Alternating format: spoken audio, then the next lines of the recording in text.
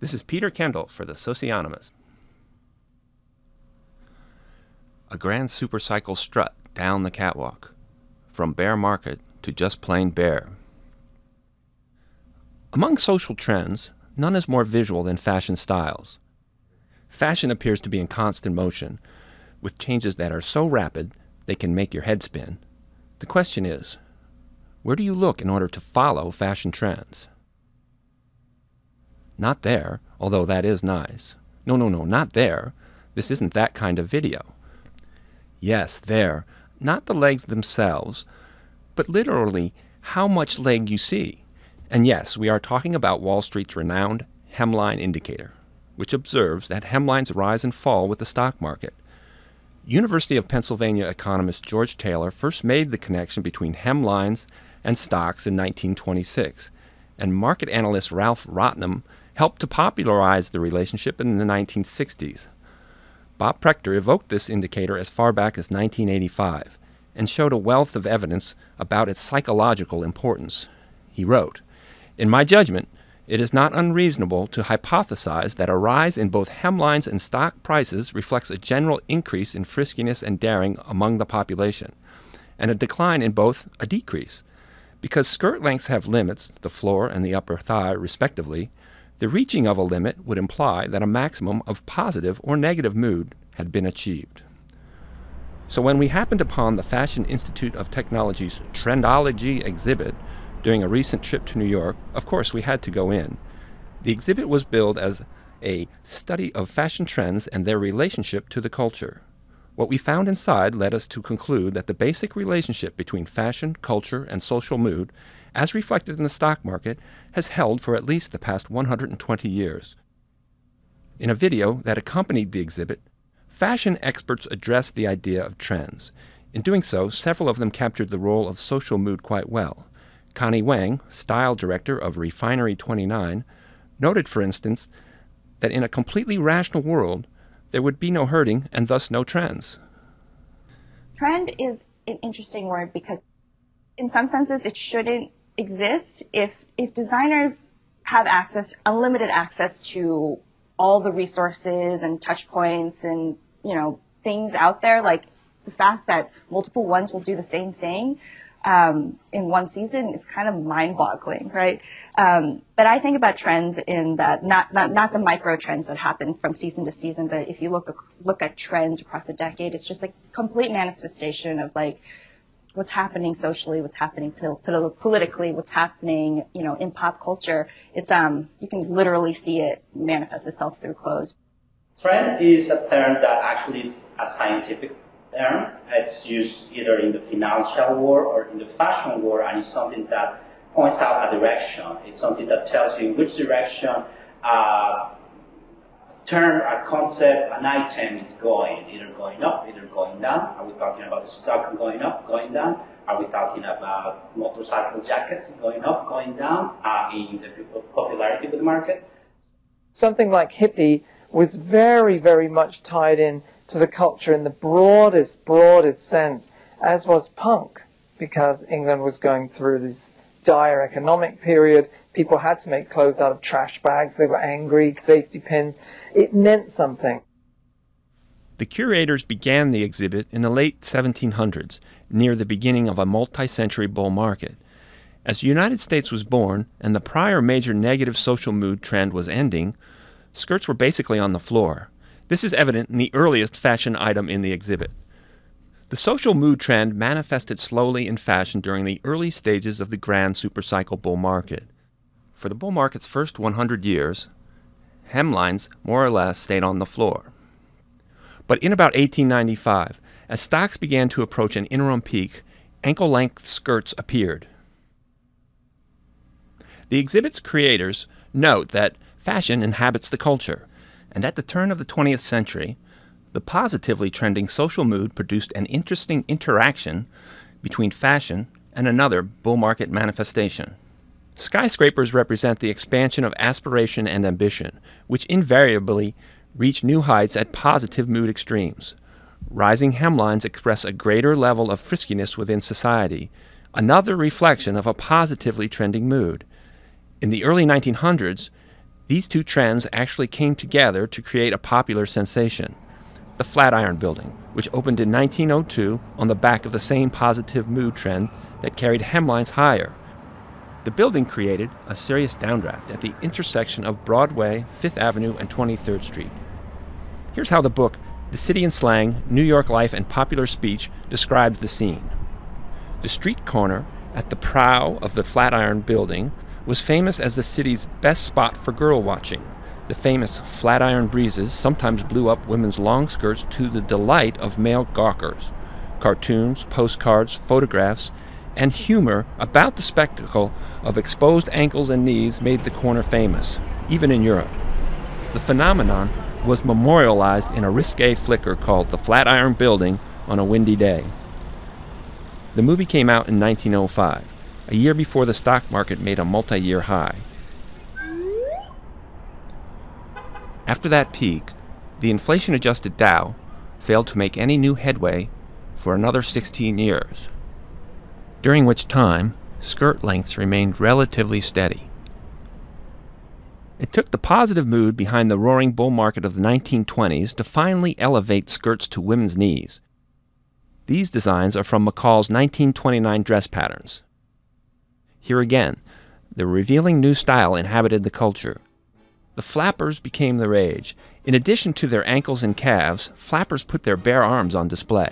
As historian Kenneth A. Yellis put it, the flapper was an extreme manifestation of changes in the lifestyles of American women, made visible through dress.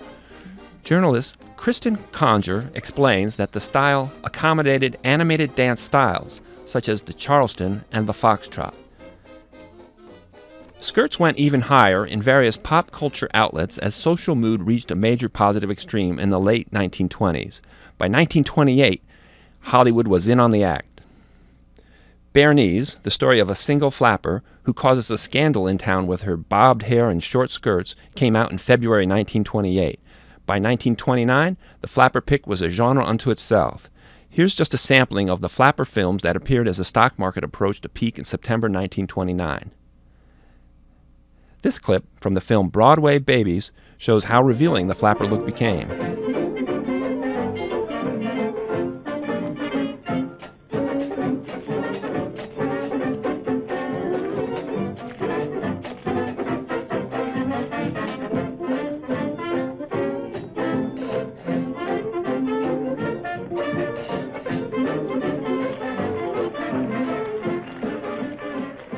The flapper look flamed out in the wake of the 1929 market crash as an intense negative mood trend pushed hemlines and stock prices lower. Skirts finally started their upside rebound in the early 1950s as positive mood waxed. This display of an evening dress from around 1950 and a silk number from 1954 show how skirts moved higher as the Dow Jones Industrials finally surpassed the high of 1929. The birth date of the miniskirt is open to debate, but the name is credited to designer Mary Quant, whose designs pushed hemlines several inches above the knee. Quant credits the look to everyday girls on the street. She took the name from her favorite car, the Austin Mini Cooper, in 1965. More shocking fashion displays appeared as the positive mood trend approached a peak in 1966. The euphoria continued through 1968, when the Dow returned to 1,000 and more speculative shares soared. The miniskirt gave way to the micro. This is McCall's sewing pattern circa 1968. As in the late 1920s, the short skirt was more than just a fashion. It was a social phenomenon. Short skirts again figured prominently in the plotlines of feature-length films. The positive mood trend in 1967-1968 was of a smaller degree than the one that peaked in 1929. And fittingly, the short skirt-inspired cinematic offerings were fewer in number and lower in quality than their 1929 counterparts. 1967's Scorpions and Miniskirts is a good example of the B-movie fare.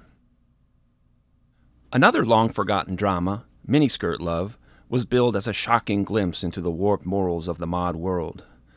The miniskirt mob came out in May 1968, as the value line composite advanced to new record highs. The maxi appeared as the rebound in positive mood gave way to a negative social mood trend. This dress is from 1970. A positive trend began once again in 1974. The Dow was making new highs when society re-embraced short skirts in 1987, right before another stock market crash. Another miniskirt revival came as a stock market mania took the Dow to record heights in the 1990s. This black rayon dress is from Calvin Klein in 1996. For the first time since the 1960s, miniskirts became a standard look as mood headed toward a positive extreme in 2000. After that, it was anything but a one-way street, as this display, representing the years 2000 to 2013 in the Trendology exhibit illustrates. Skirts of varying lengths have battled for prominence over the course of the Great Peak, sometimes even within the same dress. The vacillating styles are reflections of a mixed social mood as society transitions from the positive mood of the grand supercycle bull market to a large degree bear market. This fragmentation in styles has not gone unnoticed in the garment district. In fact, the fickleness is so widespread that the exhibit's experts conclude by considering whether fashion trends themselves are a thing of the past. Social media, the internet, online shopping are part of this vast, confusing landscape of fashion. And if you try to understand it all and make sense of it, you really are going to lose your mind. I think everyone now in fashion is a little trend skeptical. Trends absolutely exist. I think what's happening now is they move so fast that they seem to not exist. They're moving so rapidly that they're kind of hard to pin down and talk about in any individual way. But, through the lens of social mood, it is possible to pin them down. In fact, items like this camo maxi from the Trendology exhibit make perfect sense. It reveals that some designers were quick to spot the emerging negative mood trend. The Christian Dior design appeared in 2001, following the initial downturn in social mood.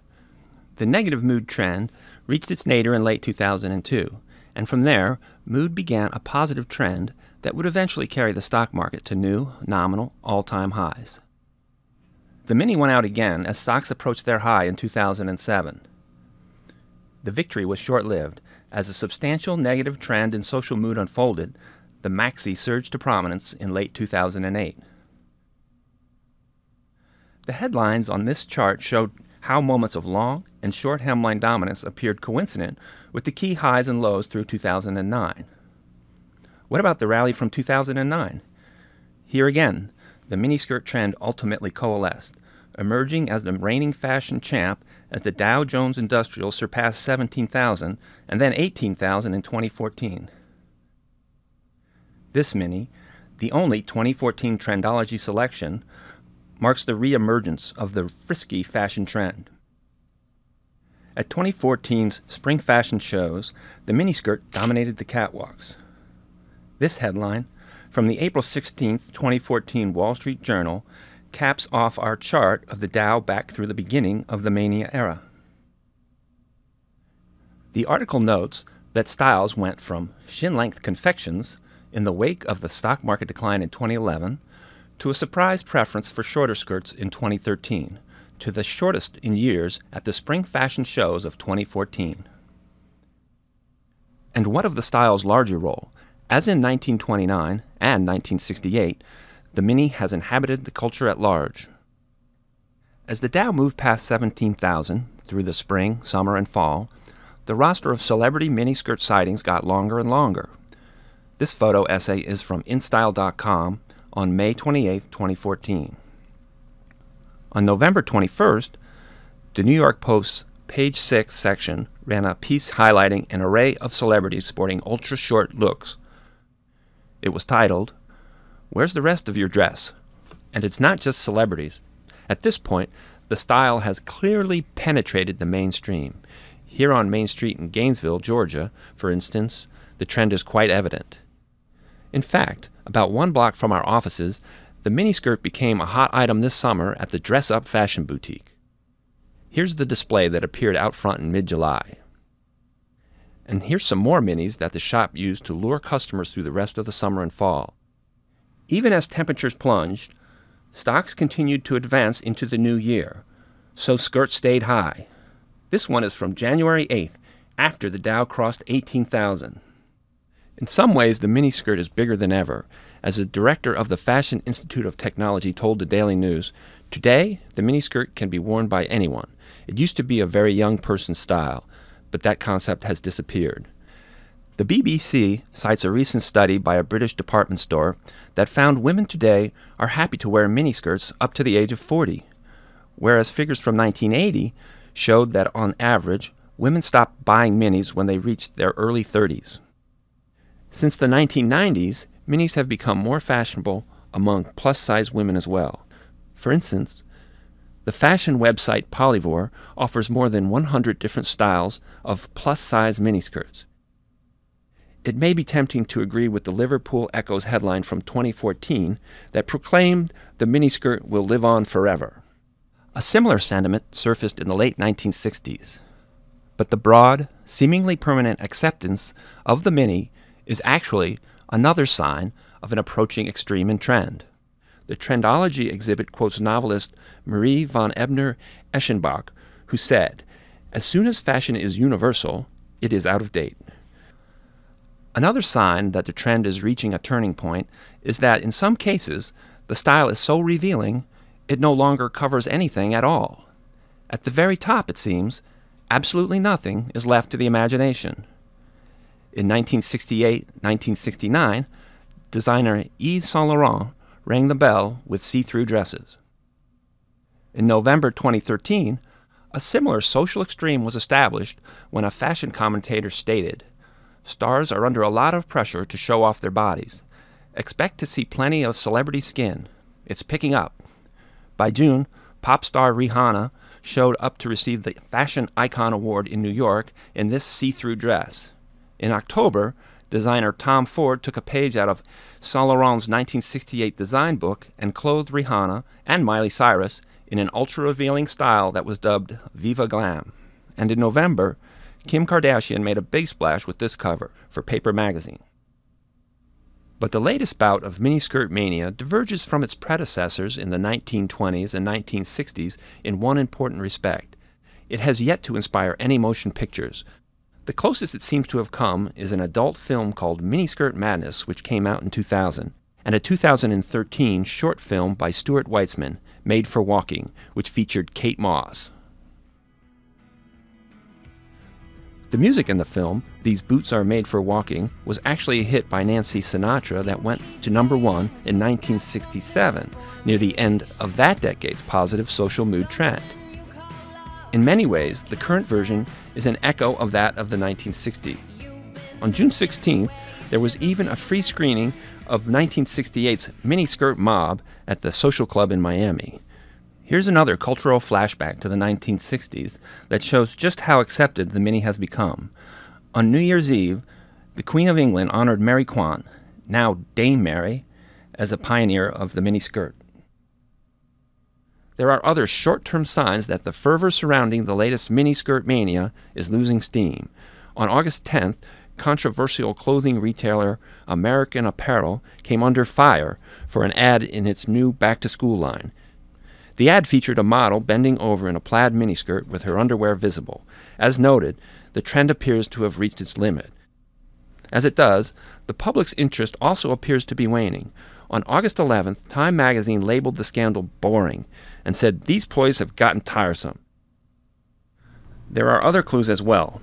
Notice, for instance, that designer Tom Ford paired his barely there tops in his latest fashion statements with skirts that fall straight to the floor. Also, more recently, Kardashian covered her legs, or at least most of them. We think she could be on to the next big thing. Take a good look while you still can. The miniskirt's inability to generate the cultural excitement of prior eras is yet another signal of the cover-up to come.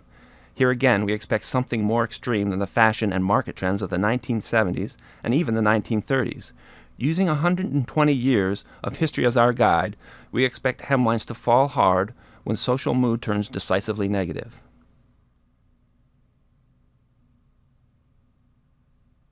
Thanks for watching. This is Peter Kendall for the Socionomist.